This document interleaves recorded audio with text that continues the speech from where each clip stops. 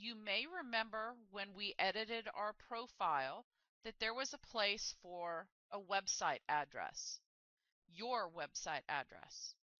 So open a new tab and go to our website, sfmstechapps.org. Your login is over on the top left-hand side of the page.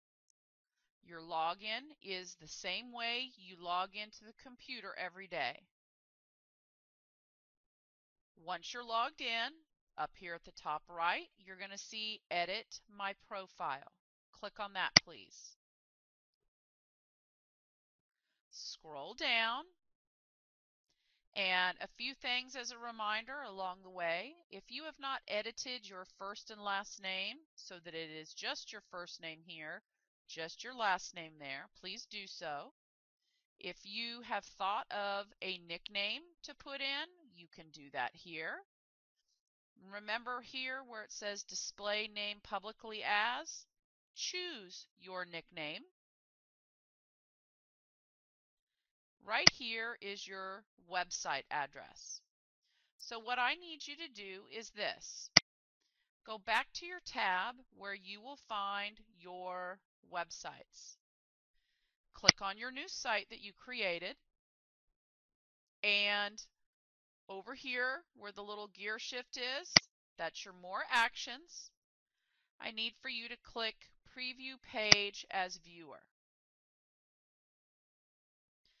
Now, you'll recall when we made this that it gave us our site address. So I'm going to go ahead and copy this whole thing.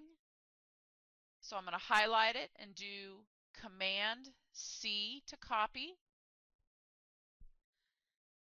And then I am going to go here and do Command V to paste. Oops.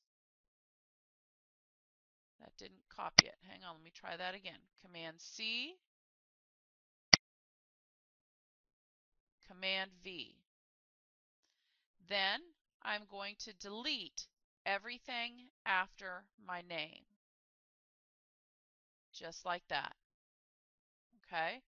And one way you can check to see if that works is to copy that, open it in a new tab, paste it, and yes, that page pops up. So I know that that works exactly with that address.